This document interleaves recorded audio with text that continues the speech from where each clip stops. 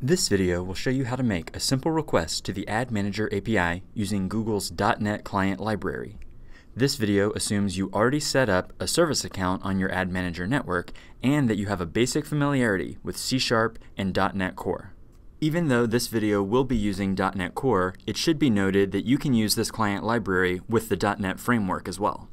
Navigate your browser to the Google Ads .NET lib repository. Under Source, Ad Manager, you will find a file named app.config. The .NET Client Library expects to find this configuration file in your project directory. Click the Raw button in GitHub and save this file as a template. For now, we'll put it in the home directory. Be sure that the file has the correct extension, .config.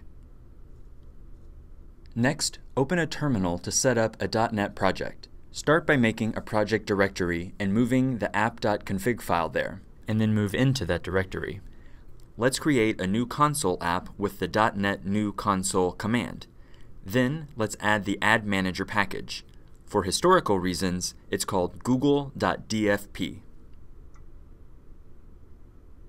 Now open your development environment. I'm using Visual Studio Code, an open source IDE. Then open your project directory and select the app.config file for editing. First, enter an application name. This string will be sent to Google with every request and should identify your application.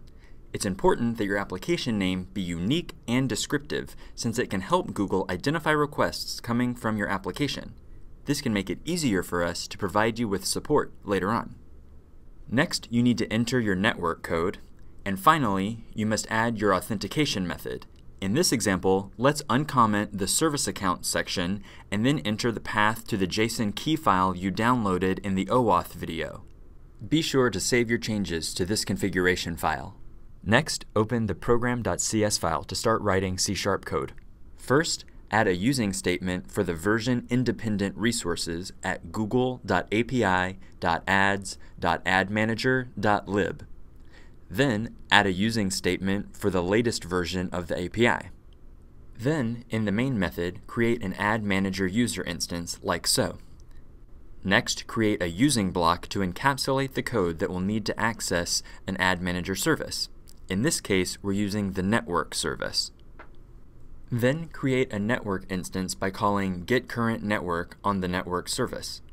It's important to point out that this method is what's actually making a request to the Ad Manager API, and it returns an object representing the API response. All that's left to do now is to print out some information from the response. Let's show the network code and the display name for the current network.